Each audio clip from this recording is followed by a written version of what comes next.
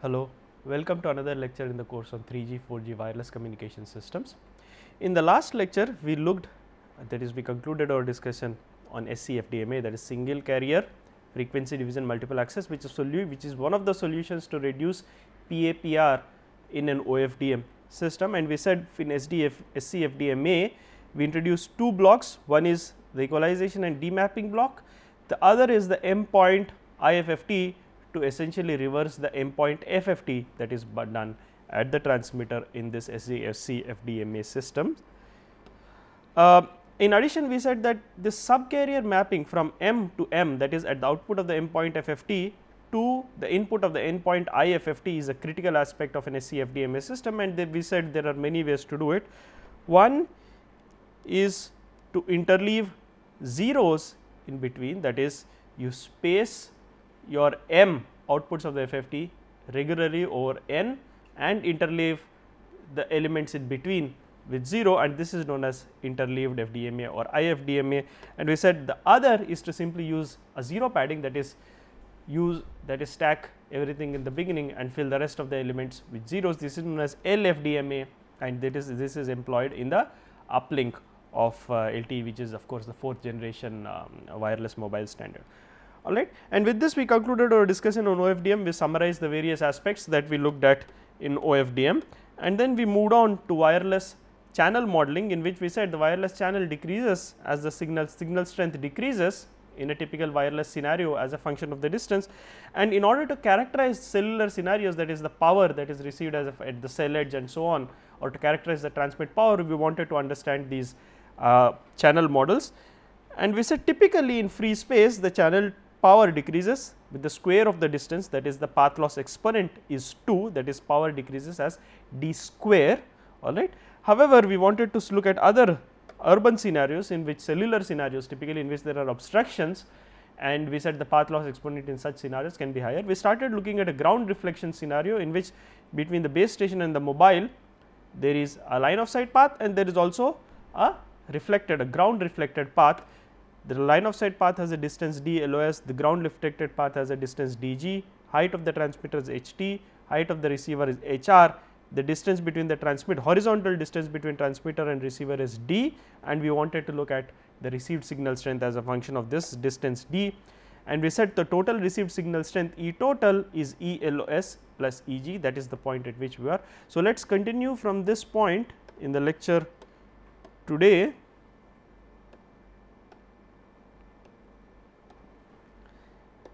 And we said that E total received signal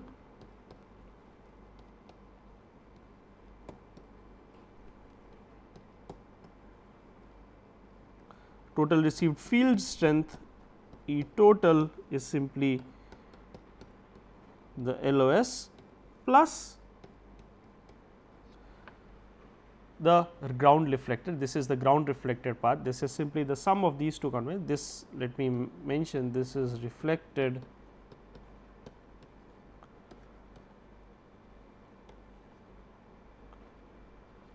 from the ground. And let us consider, similar to what we had done earlier, let us consider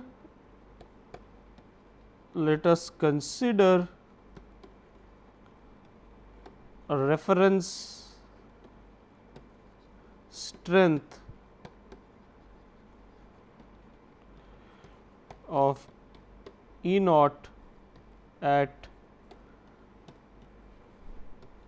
distance d naught, that is I am considering this as my reference, that is E naught is the signal strength at the distance d naught.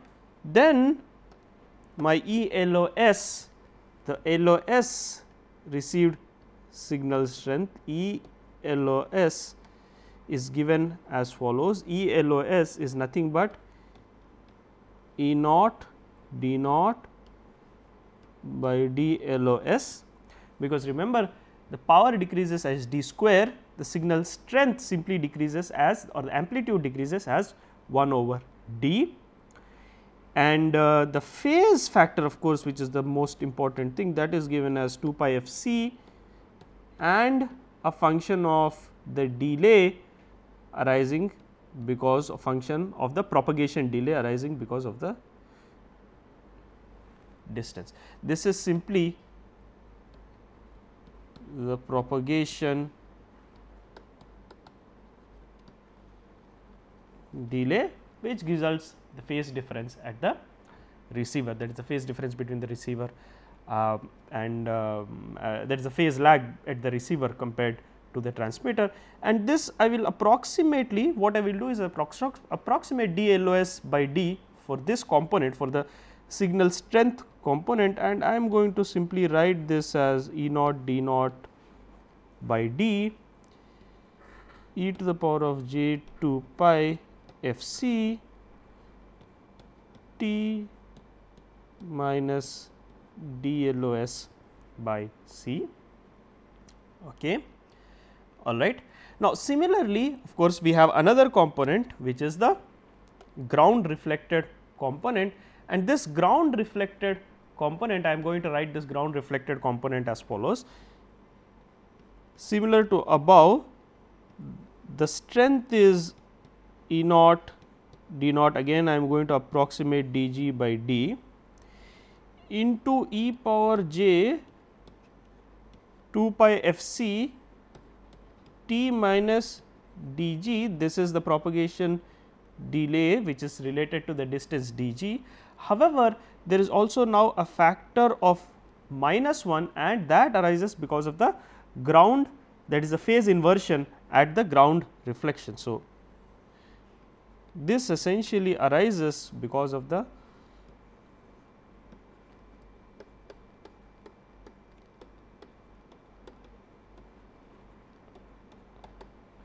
phase inversion from ground.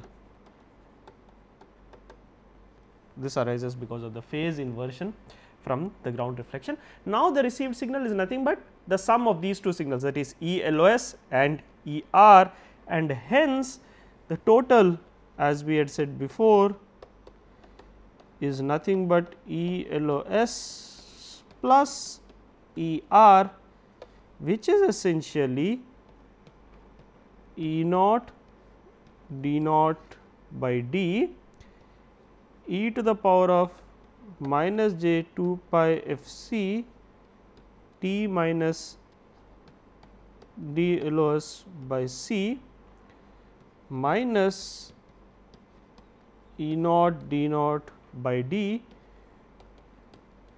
e to the power of minus j 2 pi f c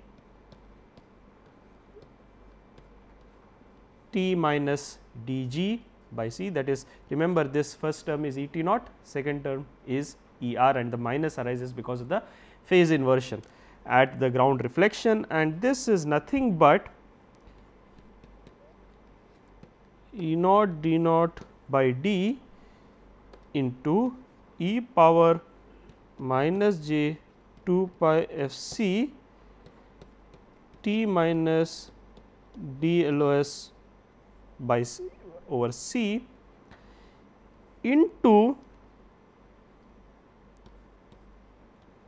times 1 minus e power j 2 pi f c delta d over C. All right.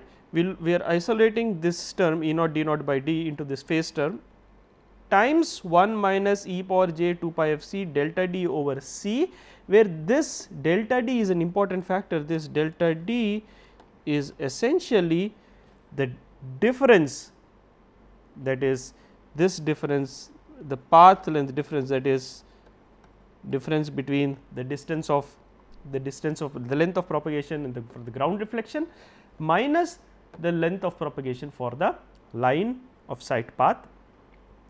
And this I am going to simply write as follows. This is E naught D naught by D e power minus j 2 pi f c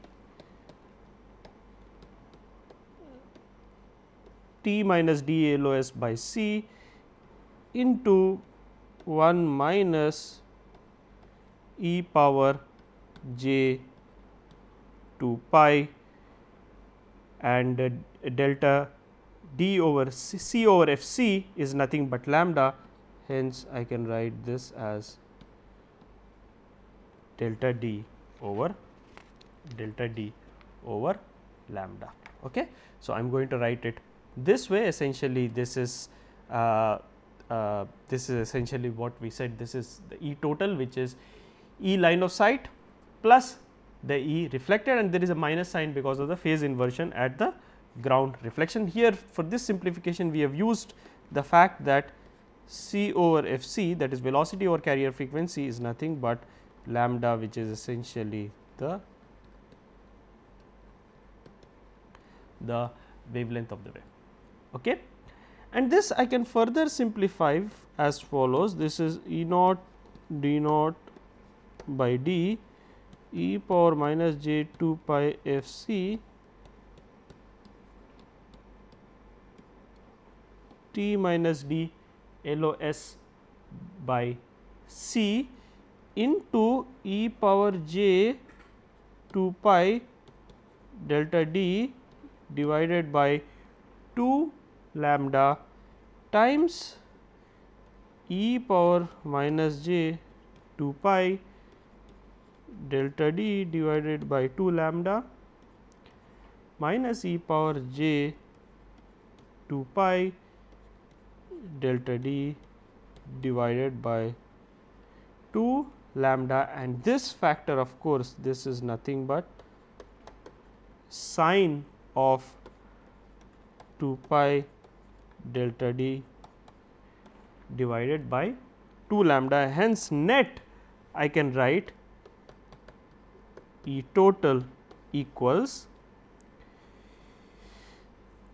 I am sorry, this is of course minus sign, hence I can write this as E total equals minus E naught d naught by d e to the power of j 2 pi f c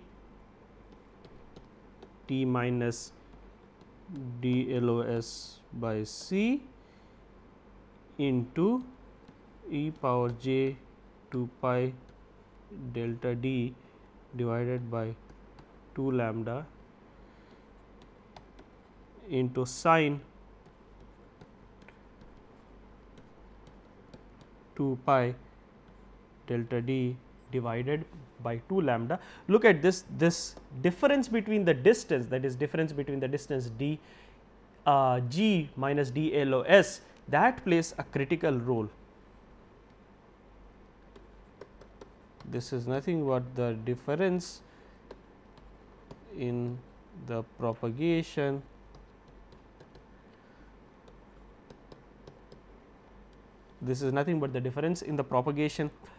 distance, and naturally because the phase lag that is there in these two ways depends on the distance, hence the phases with which they add depends on that difference of the distance, which essentially determines what is the resultant amplitude. And finally, if I look at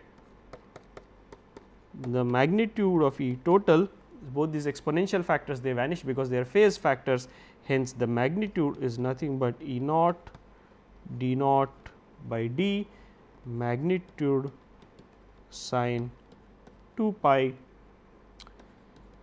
delta d over 2 lambda, all right. And this is essentially the expression that we have for the net magnitude, where delta d, let me remind you again, is nothing but dg minus dLOS. This dg is the path length or the distance of propagation of the ground reflected component, propagation distance of ground reflection, and this dLOS is the propagation distance of LOS of the line of sight component. Okay. So, now what we have to do is we want to simplify this expression further, which means I want to simplify this delta d, which is the difference between distances dg and dLOS. So, first I will start by computing both dg and dLOS. So, let me start first by computing the easier one, that is dLOS, and for that let me go back to the diagram. We have height of transmitter is ht, we have height of receiver is hr. Hence, if I draw this line of sight component dLOS, let us look at this triangle. This distance is the horizontal distance, which is d, and also I have the height of this triangle, which is now ht minus hr. This is a right angle triangle with sides ht minus hr and d. Hence, dLOS is nothing but square root of ht minus hr square plus d square. Hence, dLOS is ht minus hr square plus d square. Similarly, now let us compute dg, that is slightly involved, but nevertheless again intuitive. I have this over here, I have again ht, hr, I have the ground reflected component such that theta incident is basically theta reflected at the length of the ground reflected component. dg is nothing but the sum of these two components. What I will do is I will use the method of images. I am going to extend this below by hr, and I am also going to extend this below. You can see that these two are equal in length. Hence, this now is nothing but dg, and hence if I look at this triangle, essentially with distance length d, and this length now becomes obvious, that is ht plus hr. Hence, this is dg is nothing but the side of a right angle triangle with sides ht plus hr and d. Hence, dg is square ht plus hr whole square plus d square. Hence, what I have net is essentially delta d equals dg minus dLOS, which is basically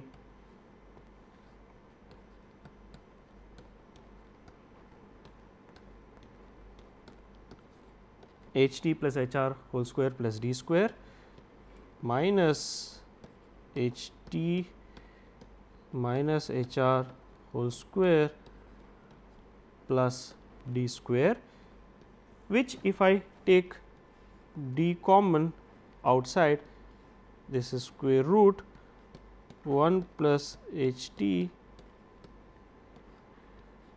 plus hr by d whole square minus square root 1 plus ht minus hr by d whole square. All right.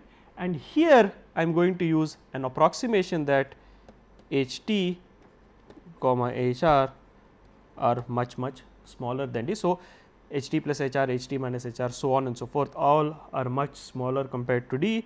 Hence, delta d is approximately d into 1 plus half ht plus hr by d whole square minus 1 plus half ht minus hr by d whole square, which is essentially equal to d times, if I simplify this, the ones cancel, this is a half ht plus hr whole square minus ht minus hr whole square, which is essentially 4 ht hr by d square which essentially is equal to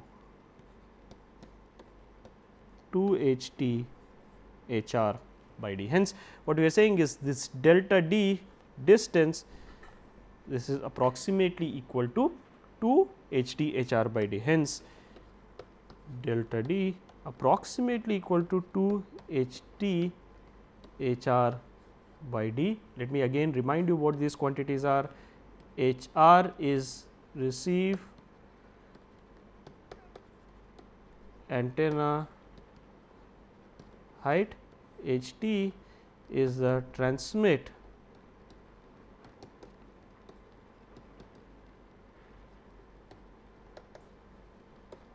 antenna height, and D is the horizontal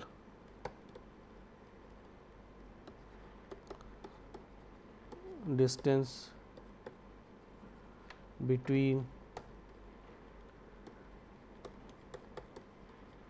transmitter and the receiver. Okay.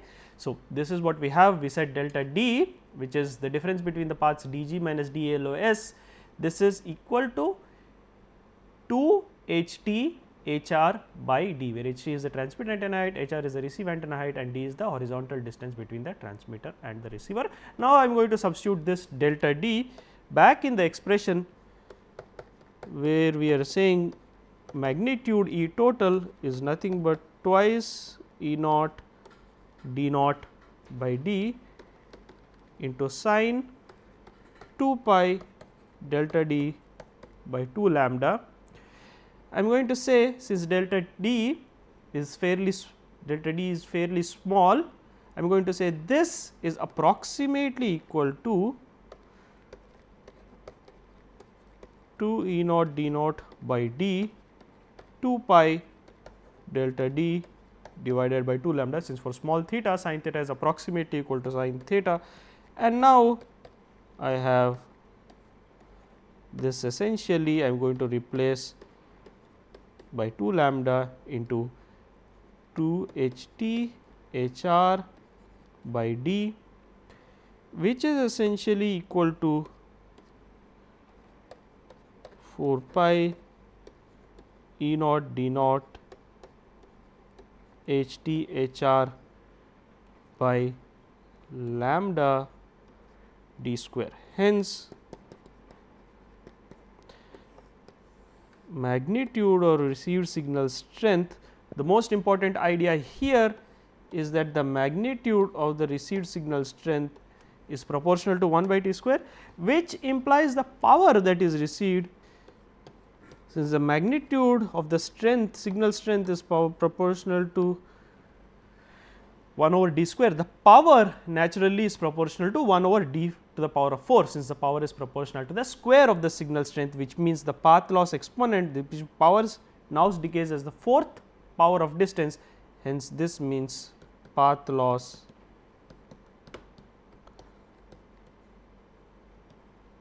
exponent equals 4. Hence, when we have abstractions now, essentially when we have reflections and so on, the path loss exponent essentially increases, all right, and which is typically what we expect in urban and cellular scenarios. Hence, again going back to our free space loss equation, one can write the received power in dB is P tilde some reference power at distance d naught minus 40 log 10 d over d naught, which says that there is a 40 dB per decade kind of decrease in the power. P tilde is some reference power at distance d naught. This essentially is the main aspect, is the major aspect which says, which arises because path loss exponent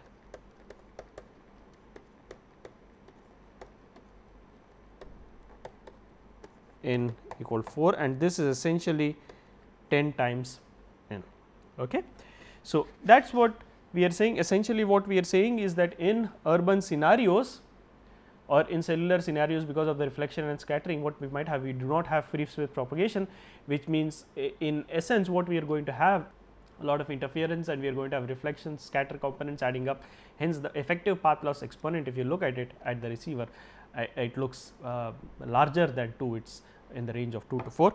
And let us look at some tabulated scenarios in practice. Let us go to this table. If we go to this table, we can see path loss exponent for various scenarios. For free space it is 2, for urban cellular radio it can be anywhere from 2.7 to 3. So, it is around 3. In shadowing, in fact, it increases from 3 to 5. So, it can reach as high as 5.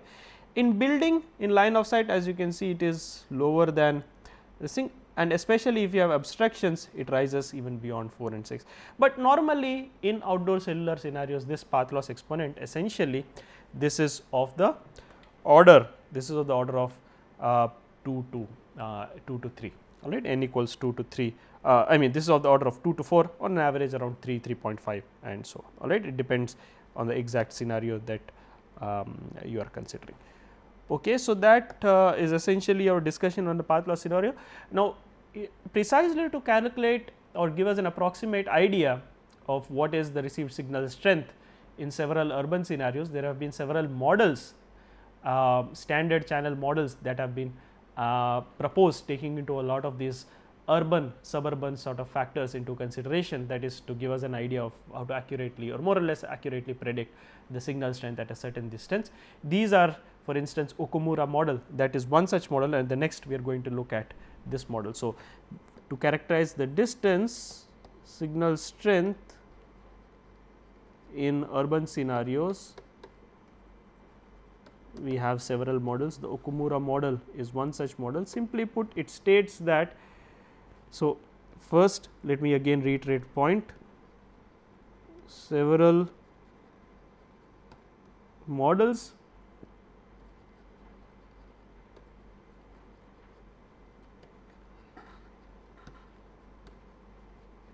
have been developed to accurately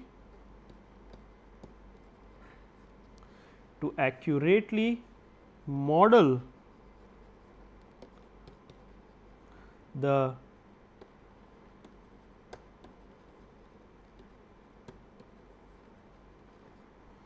received signal strength in practical wireless scenarios. The keyword here is practical.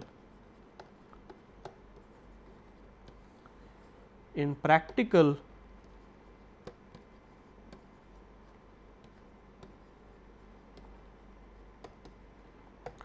Alright, so the several models that have been developed essentially to characterize this wireless signal strength in practical scenarios, especially cellular scenarios and so on. And the Okumura model is one of the most widely used such models essentially for signal strength prediction in urban suburban areas. So, this Okumura model is one of the more popular models. So, let me summarize that point here. The Okumura model is one of the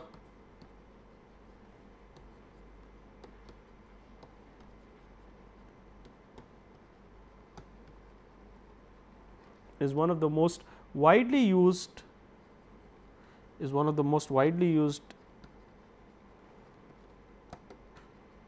analytical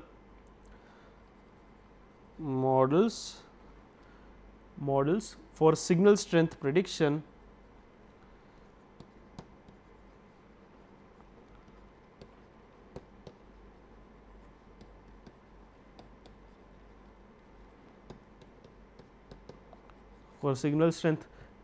in urban /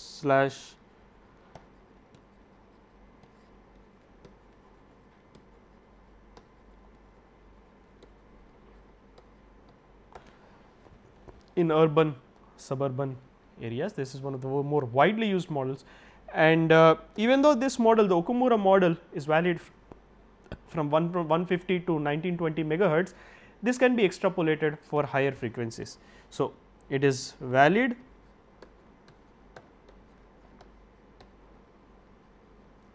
from 150 to 1920 megahertz. This is the range of the carrier frequency. However, with extrapolation it can be used for higher frequencies. It can be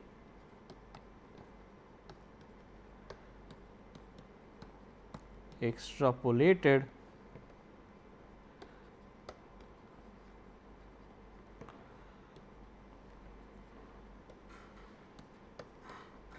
however, it can be extrapolated for higher frequencies. So, what you are saying essentially is this Okumura model is one of the more popular models employed to characterize signal strength in urban practical scenarios such as urban, suburban, cellular scenarios, and it is one of the most widely used analytical models, and it's can be used right around the 200 megahertz range to essentially we are going to use it for the 2.5 gigahertz range also, essentially about covering most of the cellular band essentially. Okay. So, what is the Okumura model? If you will look at the model, Okumura model, it predicts the 50th percentile loss, the 50th percentile loss or the median loss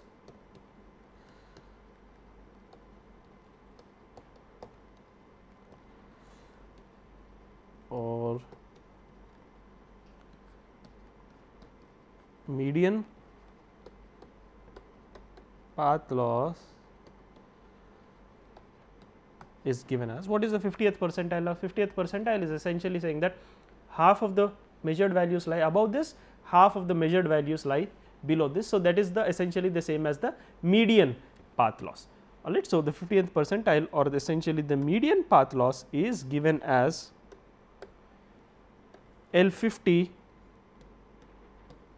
in dB, which is the 50th percentile path loss, is LF, which is the free space path loss, plus we are going to see what each of these factors is shortly, A mu, which depends on the frequency, that is the carrier frequency and the distance, minus the gain, a gain factor arising out of the transmit antenna, minus a gain factor that is arising out of the receive antenna, minus a gain factor that is arising out of the area. This is a path loss. So, all the gains have to be essentially subtracted from the loss.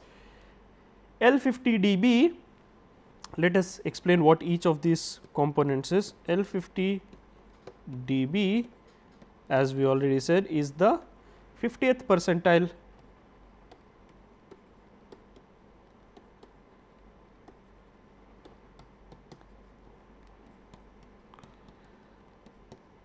path loss in dB, which essentially says it is the median path loss. This essentially means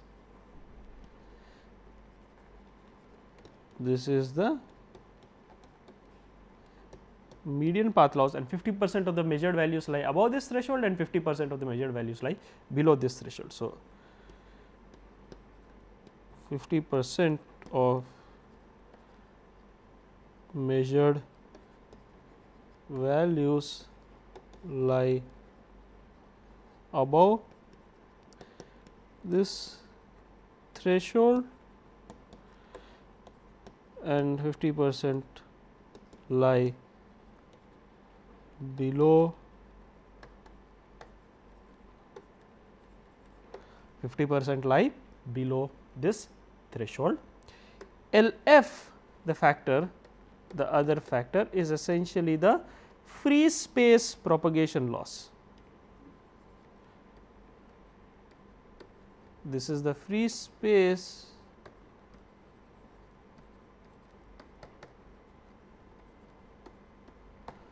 propagation loss. We are going to characterize this slightly. This LF is the free space propagation loss. GHTE is the transmit antenna height gain factor. This is not to be confused with the gain of the transmit antenna, but this is a gain arising out of the height. Hence, this is the transmit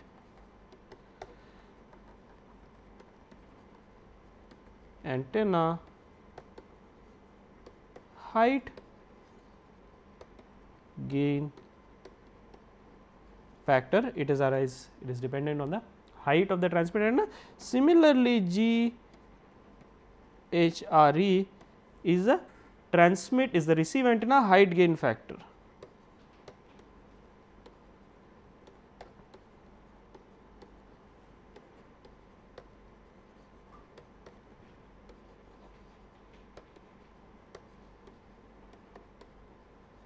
That this gain is arising because of the gain of the height of the receive antenna. And normally you can see, if the transmit antenna and receive antenna are mounted high, then there is less obstruction, which means less interference, which means more energy that is received at the receiver. So, as a function, as the height increases, these gains increase, which means these subtract from the path loss, therefore, the effective net path loss decreases. Essentially, that is what this means. And G area is the gain due to environment, equals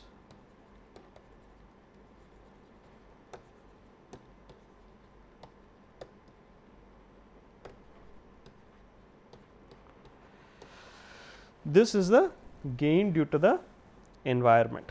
For instance, let us go to the free space path loss. LF equals the free space path loss. We already said in free space the received signal power as a function of distance is nothing but Pt equals Gt Gr lambda square divided by 4 pi square d square L, where Pt is the transmit power, Gt is the transmit antenna gain, Gr is the receive antenna gain. Remember, these are the radio frequency gains. Lambda square is the wavelength, 4 pi square, and d square is the distance, and L is the system loss factor. Let us assume a normal scenario and let us set Gt equals Gr equals L equals 1, that is, I am considering normal antennas where the gain factors are 1 and there is no system loss factor, in which case this becomes equal to Pt lambda square by 4 pi square d square, which essentially can be written as Pt divided by d square divided by 4 pi whole square lambda square, and this is now nothing but this factor d square divided by 4 pi square lambda square is nothing but, this is nothing but the free space path loss.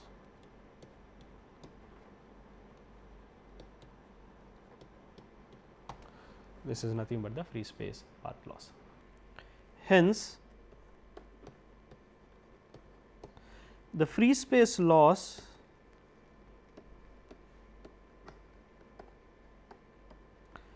is equal to 4 pi square d square divided by lambda square. Hence, the free space loss in dB is nothing but 10 log 10 of 4 pi whole square d square by lambda square. This is essentially the free space loss in dB. So, this is the expression for the LF component. Now, let us look at the Tx and Rx antenna height gain factors. Let us now look at the transmit and receive antenna height gain factors. And again, I would like to stress that these are not the gains of the transmit and receive antennas, but these are the reductions in the path loss or the gains that are arising because of the mounting height, that these are the height gain factors which result in less obstruction as the height increases, hence reduction in the path loss. All right. So, please make that distinction. So, GHTE, which is the transmit antenna height gain factor, is given as 20 log 10 HTE by 200. Okay. That is, this is the transmit antenna height gain factor, and the receive antenna height gain factor GHRE, that is given as follows. That is given as 10 log 10 HRE by 3 if HRE is less than 3 meters, and that is given as 20 log 10 HRE divided by 3 if 3 meters less than HRE less than 10 meters. All right. So, we are saying there are two gain factors. The first one, this is the transmit antenna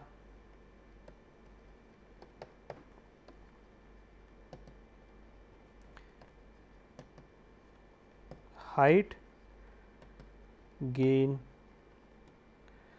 factor, and the second is essentially the RX antenna, the receive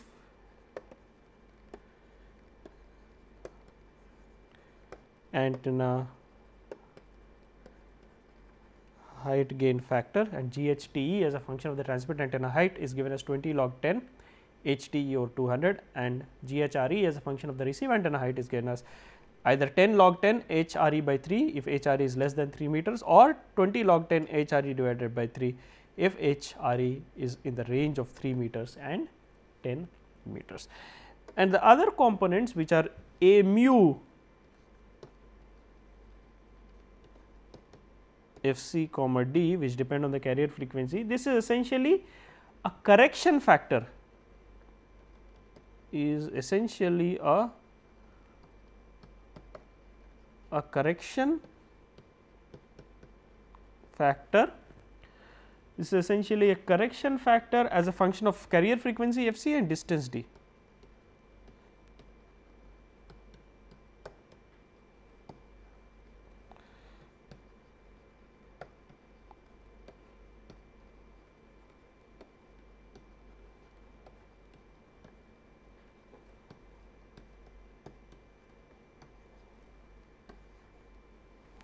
As a function of the carrier frequency FC and distance C, and these have been tabulated. Actually, these have been tabulated for several values, several frequencies and distances. These, or rather have been plotted, these have been plotted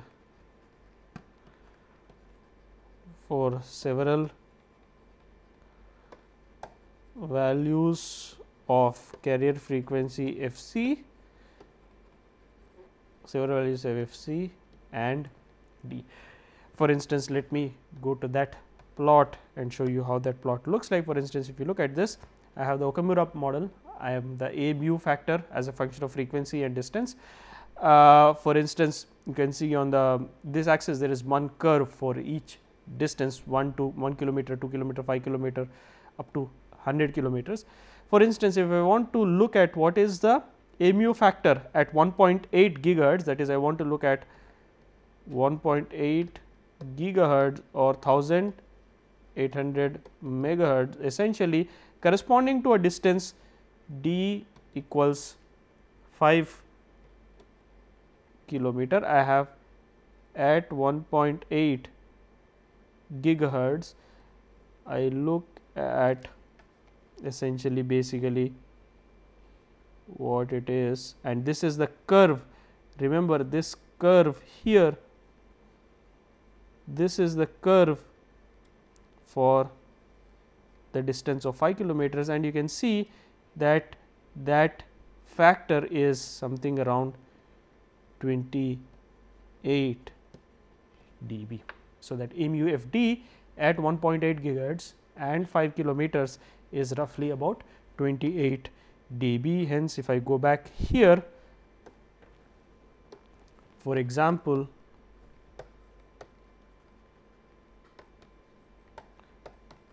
the Okumura model, A mu at D equals 5 kilometers and F c equals 1.8 gigahertz is 28 dB. That is, if you write A mu of 1.8 gigahertz at distance 5 kilometers, that is nothing but 28 dB. all right. So, if you look at that factor essentially is this mu factor in this example is 28 dB, and similarly let us come to the other factor. The other factor is this G area factor, which is an area or environment dependent factor. The other factor in the expression is G area, which is essentially it is a correction factor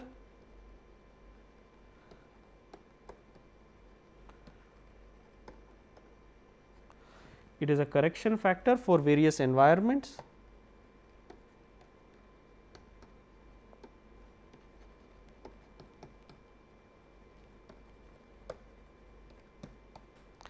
It is a correction factor for various environments, and it has been computed for different frequencies.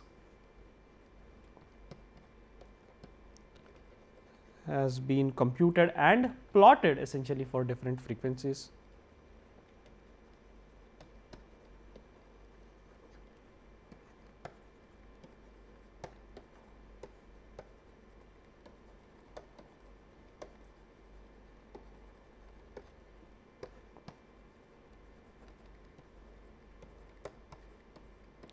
This has been computed and plotted for different frequencies for a particular set of areas, for areas of the type suburban, quasi open and open. So, this has been computed and plotted for suburban, quasi open and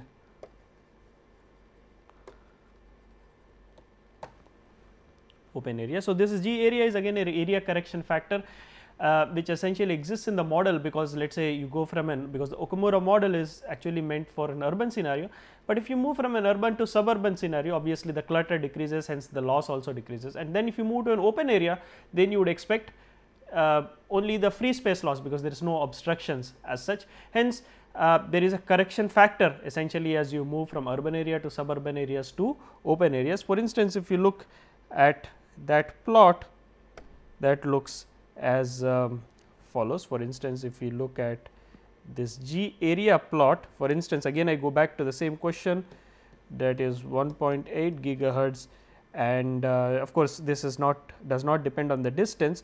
If I want to look at 1.8 gigahertz for a suburban area,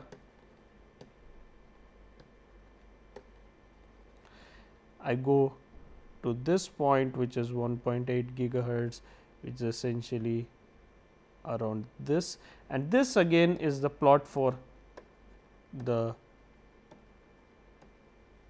suburban area, and you can see this is approximately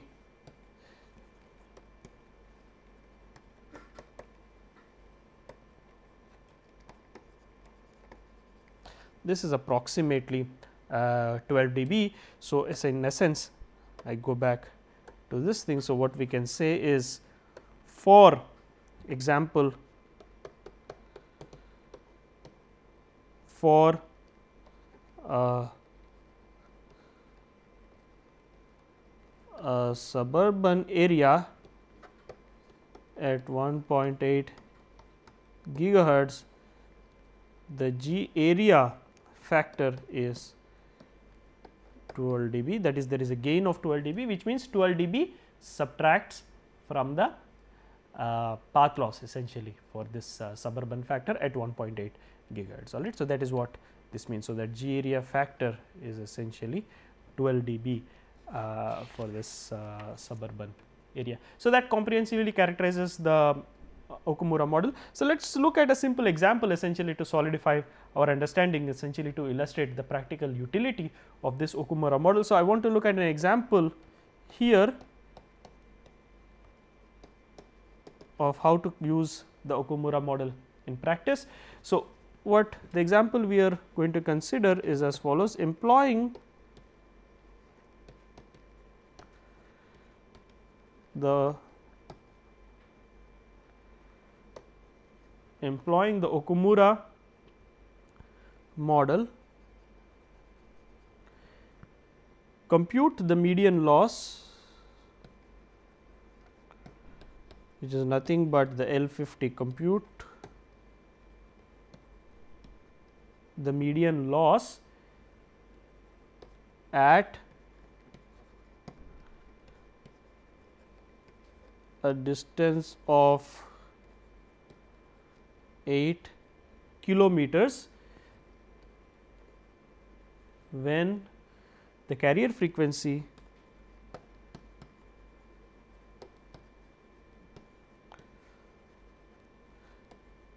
FC equals 2.1 gigahertz, HTE the transmitter height equals 40 meters, HRE equals 2 meters in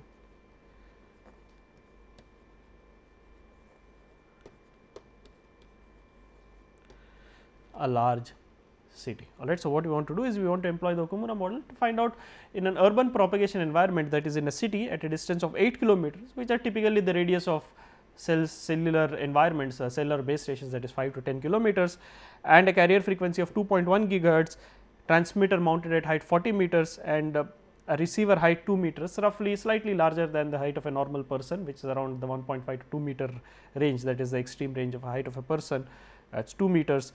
What is the average, what is the average path loss look like, which will give us an idea of what is the transmit power that has to be transmitted by the base station. So, that is to account for this path loss essentially. So, let us start by computing that. We are given FC equals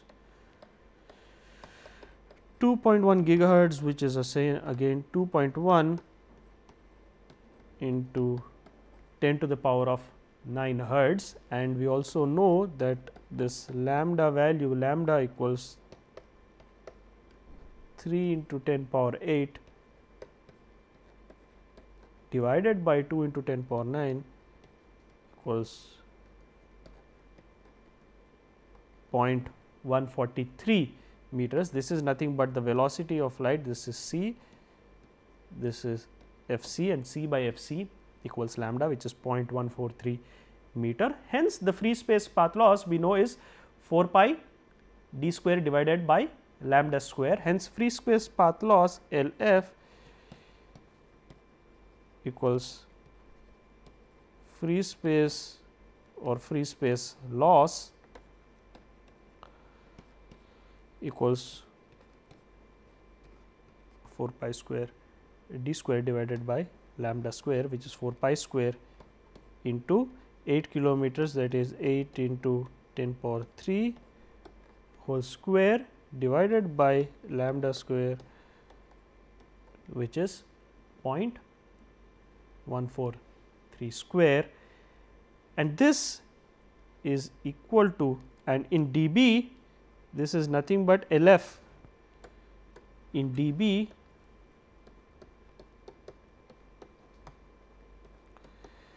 is 10 log 10 of 4 pi square into 8 into 10 power 3 square divided by 0.143 square equals 116.93 dB, which is essentially 117 dB. All right. So, that is what we are saying is the free space path loss if there is no obstructions. This is what the path loss would be, but obviously in a city environment we would have a lot of obstructions leading to scattering and reflection. So, what would the additional factors be? First, we have to look at the transmit antenna height gain factor, that is that HTE. We are given that the transmit antenna height HTE equals 40 meters, implies G of HTE is 20 log 40 divided by 200 equals minus 14 dB, and of course, we are going to have again another factor that is arising because of the receive antenna height. So, again due to lack of time here I am going to end this lecture here, and I am going to start covering again complete the rest of the example and move on to a different topic in the next lecture. Thank you very much.